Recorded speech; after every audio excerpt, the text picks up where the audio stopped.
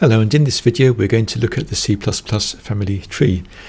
Computer programming languages have been around since the 1950s really.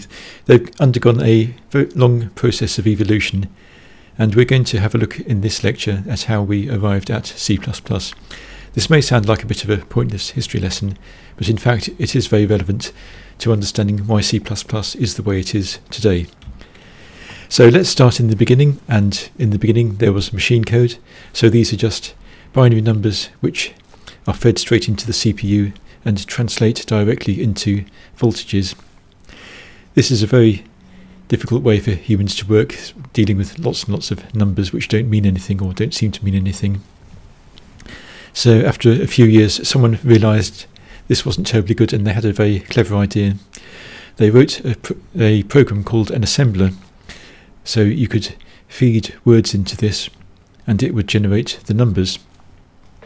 So instead of entering the CPU instruction code that's meant compare to numbers, you could enter the word CMP, which stood for compare, and then the two numbers. And that would spit out the corresponding machine code instruction for the CPU. So this is a lot easier for humans to work with. The disadvantages are it's pretty verbose. If you want to do something like, I don't know, open a file for example, that takes quite a lot of assembly instructions.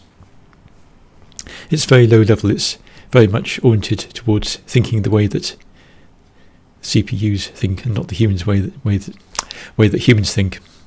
Well, I mean CPUs don't really think, but you know what I mean.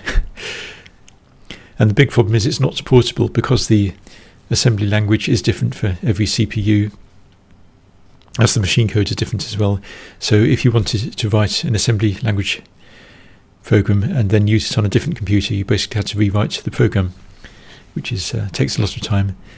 And then someone had the idea of taking this a step further. So this is still in the 1950s, and they wrote another program called a compiler.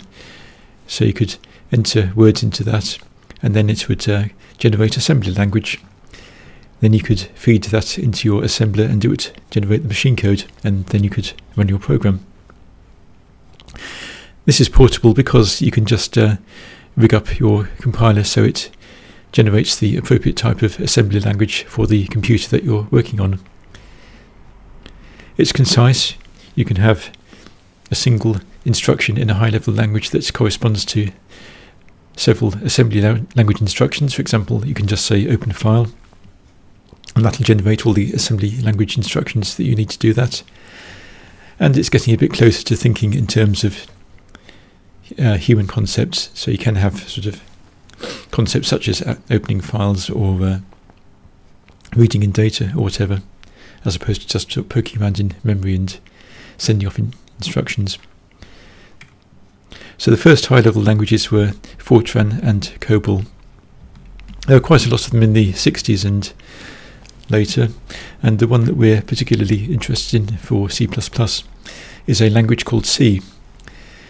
This was developed around 1970 in Bell Labs, which is a subsidiary of the giant American telecommunications company AT&T. They were writing their own operating system at the time, which became known as Unix. And they also decided to write their own compiler.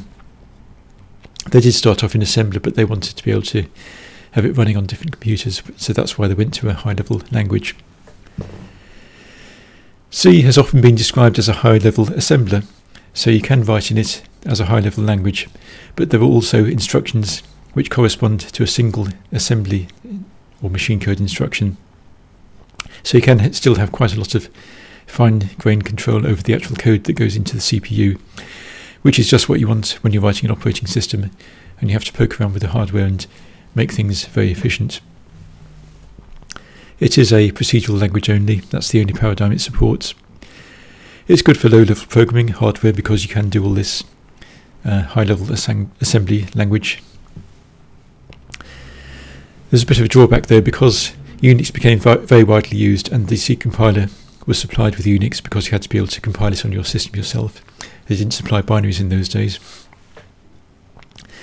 So this meant you had a compiler. If you wanted something like Fortran or Pascal or some other language, you either had to buy it off someone else, which was very expensive, or else you'd have to write it yourself, which took a lot of time. So people started writing application programs in C. This was not such a good idea, because the low-level features for poking around with hardware were still in there, so this tended to create very buggy programs. And also procedural language, as people wrote more and more complicated programs, procedural programs tended to get out of control, and this created a lot of unmaintainable programs. So in the late 1970s, the origins of C++ started. This was also at AT&T, but in a different department. They were actually replacing their old telephone switches with new ones which were software controlled. So a telephone switch is something that's in a telephone exchange. When you make a telephone call, it goes to the exchange and it gets sent off to another exchange and so on until it gets to the one nearest the person that you're calling. And the switches basically decide which is the next exchange that the call should be passed on to. So they wanted a software system to control these software switches. It was obviously going to be a very large and complicated program, and they didn't really fancy doing it in C. So they came up with the idea of adding things called objects or classes to C. And they brought in someone called Bjarne Stroustrup from Denmark. He had already written an object-oriented language called Simula. So the new C with classes was based on that, and gradually it developed into and took on a life its own. So it became called C++, because it's the next thing after C. There's a little geeky joke in there which you might not appreciate. But, you have to understand C++ to understand it, really. So C++ was designed to be more pleasant than C when writing large programs. So it kept all the features of being a high-level assembler, really. It's basically a superset of the C language. I mean, C has diverged very slightly since then, but you can still compile almost any C program with a C++ compiler. So here is the C++ family tree. So we start off with machine code, then we have assembly language, then we have C, which is a high-level language, and Simula is also a high-level language. And then they evolved into C++, which is another high-level language. So perhaps we should really have C++ at the same level here, but it looks a bit confusing. You can't really have the children in the same generation as the parents. So finally, let's have a quick look at the standardization of C++. C was standardized in 1989. The reason for that was there were lots of different versions of C around, and it was a real nuisance trying to get having programs that compiled with some C compilers and not with others. So they came up with a standard compiler, and every compiler had to compile with the standard, so you could be assured that your program would compile with it. C++ was rather different because AT&T had their own compiler called Cfront, and they made this available free of charge,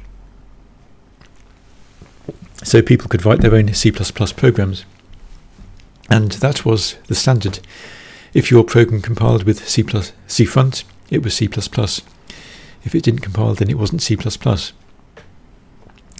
This is a bit unsatisfactory because AT&T kept introducing changes, and every time they changed the compiler, people's code stopped working, or they had to get a new compiler to use the new features.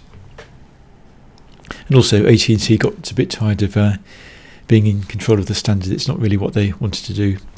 So they got involved with the International Standards Organization as well, and in 1998 they produced the first C++ standard. So the most notable feature of this was the standard template library, or STL. In 2003 the standard was revised. Mainly this was the actual language itself. There were a lot of errors in the standard, places where it didn't say what it was supposed to say.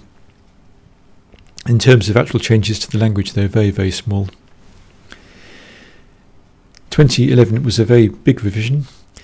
There were lots of new features, lots of improvements to existing features. In fact, it's almost a new language. This is often referred to as modern C++. So that's very relevant to us because we're learning modern C++ and we're also learning it the modern way.